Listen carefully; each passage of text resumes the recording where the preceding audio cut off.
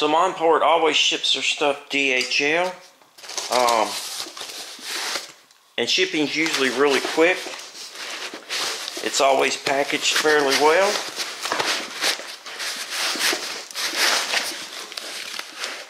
And this is no exception.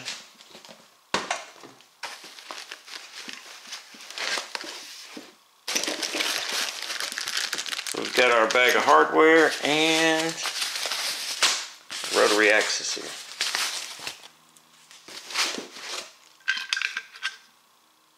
Comes with a nice little level here. That's nice.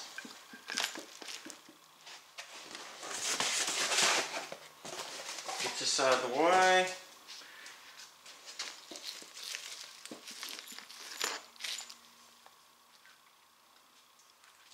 Alright, so we've got a little level, a T-handle, the Rotary Axis, extra jaws for inside outside, some mounting bolts,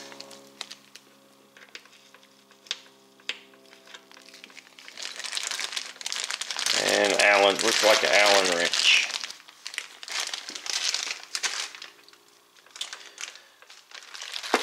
This particular Rotary Axis has this nice little angle finder here, or degrees I guess.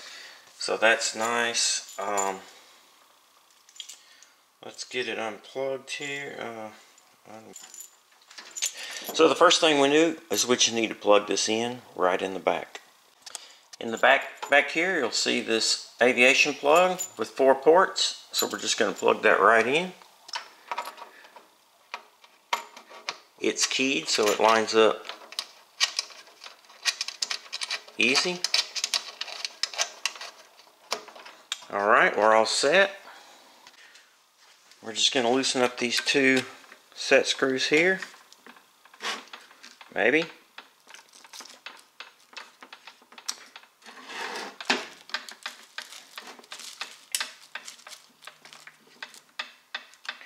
Should be able to just rotate this. There we go. And we'll stick our level on here. See where our machine is. Okay, it's fairly level this way.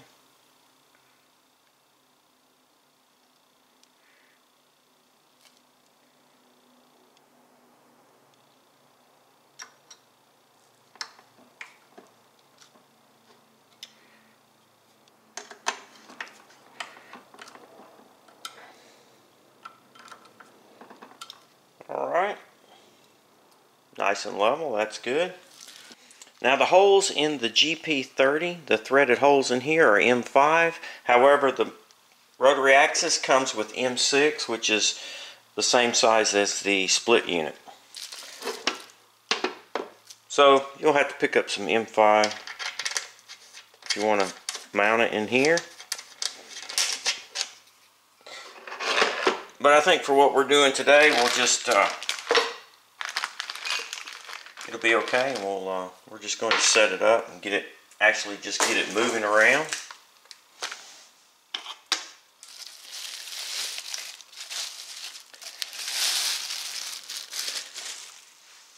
I'm going to get a paper towel and wipe that off because it's greasy.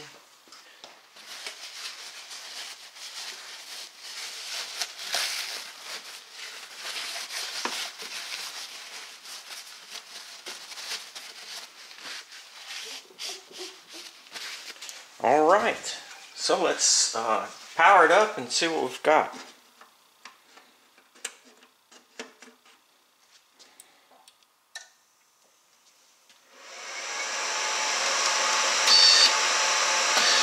I'm going to raise the head up out of the way here.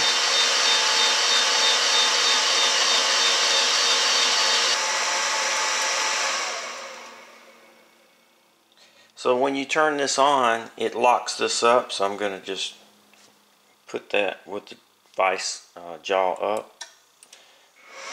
There we go. So let's go into light burn.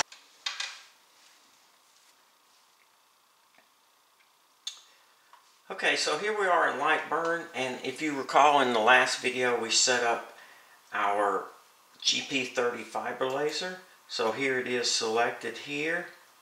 Now before we do that, let's look at the 20-watt split unit and see how the rotary axis is set up. If you recall, when we did that video series about a year ago, the rotary settings for the steps per revolution were 1280 or 12,800, and our minimum speed 500, max 3, acceleration 100, and return speed 3000. So let's look and see what the default was for the GP30. Remember, we put the correction file in there, so maybe that's also changed this. So we have our steps per revolution at 5,000.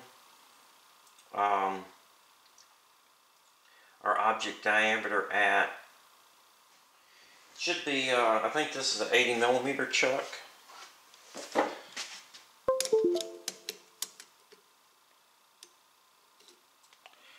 Yeah, 80 millimeter. So let's, we'll put that in the object diameter here. We'll change this to 80. Oops. Go back in there. Okay, yeah, 80. I apologize, it's kind of loud with the machine running, but as you can see here, they've got it set up default for 5,000 steps per rotation.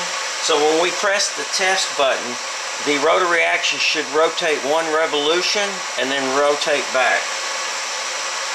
Now once you enter the object diameter in here, the circumference is already figured out for you in Lightburn, so we don't have to do that. It's just 80 multiplied by pi, which comes up with 251.32. So let's press our test button here. So you can see we didn't get a full revolution. I suspect the units for this particular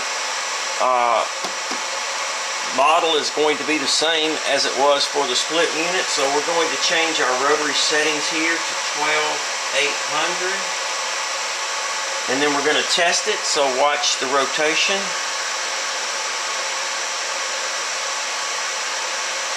That gives us one full revolution, so now we know we're set up.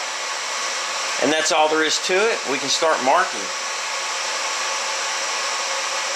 We're going to enable our rotary, press OK, and then we'll just, let's get set up here to do some marking.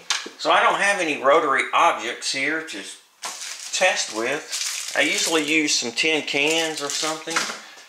Let me see if I have anything. Alright, I found something here. Let's see.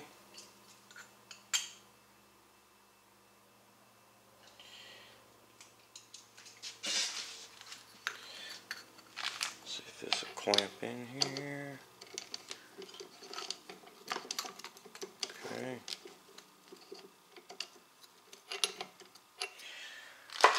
Alright. Alright, this is 35 millimeters. So let's set that up. So we're going to go up here to our rotary axis. We're going to set our object diameter here to 35. Okay. Make sure our axis is enabled here. Now we're going to move all this stuff out of the way. You want to make sure that your part here is level. That looks pretty good. Going to slide this back. Now if you want to come in from the side, you can come in from the side and mark. You can turn it this way and mark. See if you can see that. Let me move you over here to the side. There we go. Alright, so I'm going to just, I've got my light up top, my aiming light, and I'm just going to make sure all three dots are touching. And that should be set up right there. So we're just going to do some simple text here.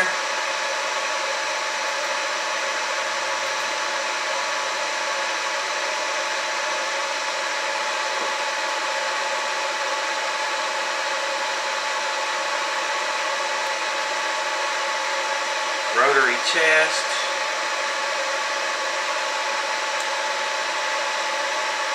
Oh, sorry. 35 millimeter.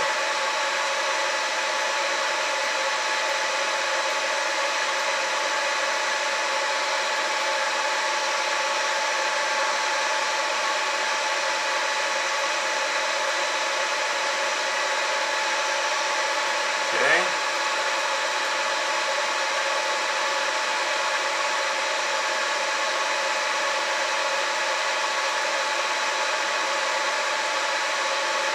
Let's make that a little bit smaller. Press P to get it in the center.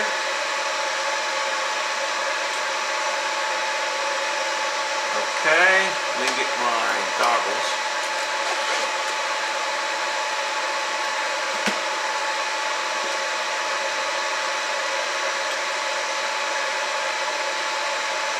Alright, we're going to do fill. Rotaries enabled. Then press start. Our object diameter is good. Our split size, that's okay. Let's hit start. See what we have.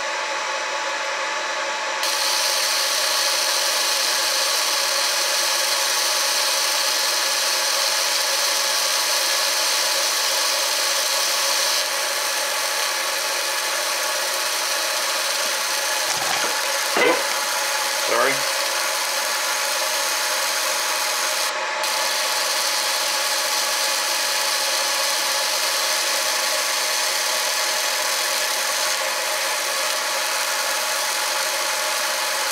I didn't even check to see what the settings were. We're at 100 speed, 100 power, so probably could have went a little faster and a little less heat, but that'll be okay for this.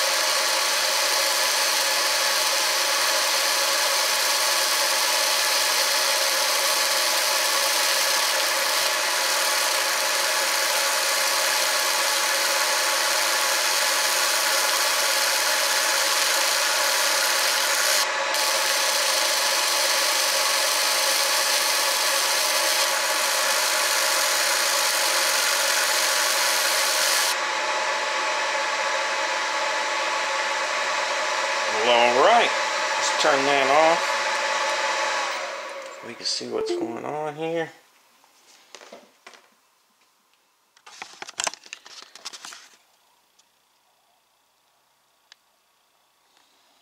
Turned out really good. It's kind of deep. definitely a deep heavy mark because we're at 100% power and a slow speed of 100, but yeah, you can see it works really well. The spacing looks good. Everything looks yeah, looks normal. Guys, I can't tell you, it doesn't get much easier than this, setting up a rotary axis. With light burn, it's really simple, and it's kind of plug and play. So the main thing to remember is the steps per unit is 12,800. Once you set that, put your object diameter in there, you're ready to go. Guys, if you're new to my channel and you're just tuning in, click on that subscribe button in the bottom right hand corner. Also, click on that notification bell. That way when I post new videos like this one, if it's something you're interested in, you'll get a link and you can stop by and check it out. As always, please feel free to ask questions, make suggestions, or leave comments. Guys, thanks for watching. Please subscribe, and most importantly, be safe.